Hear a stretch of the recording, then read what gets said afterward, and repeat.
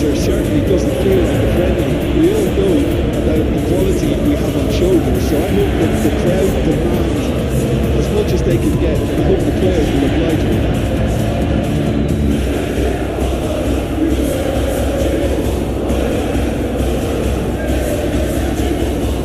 And not get picked out.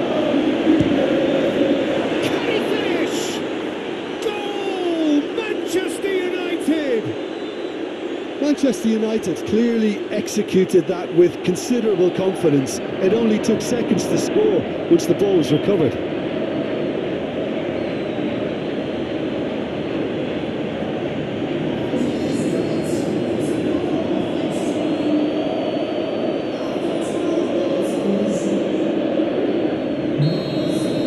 Galatasaray didn't expect this, that's for sure. What can they do now?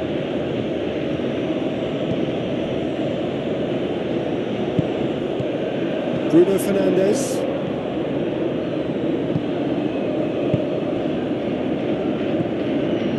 Galatasaray really can't go chasing this game too soon. Any rash decisions now could see them lose it. Oh, that's beautifully weighted. Zaha! He tried the chip, but it wasn't his best.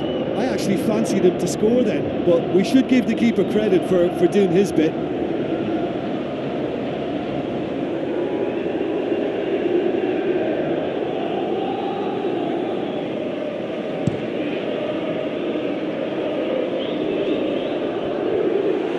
There's another to add to football's endless list of could-haves and should-haves. Manchester United clearly didn't help themselves by telegraphing that one. It was always going to be intercepted. Diogo Dalot. Manchester United playing here with a nice expansive style. Yeah, with their fullbacks making... He's through and all alone! Potential goal of the season contender, if only. Well, we can't question the quality of the run. He'll have to answer for the rest.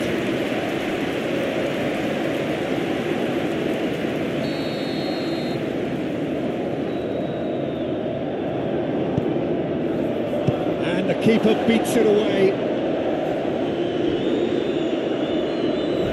Now it's Bruno Fernandes. He's gone backward. Tries a shot! It's loose and there's a race for the ball. Anthony crosses. Well, not the worst attempt. A little technical. There's the hit! It's run loose. Who's going to get there? Backward it goes. Knocks it out wide. It is a corner. And the referee has brought play back and showed him a yellow card.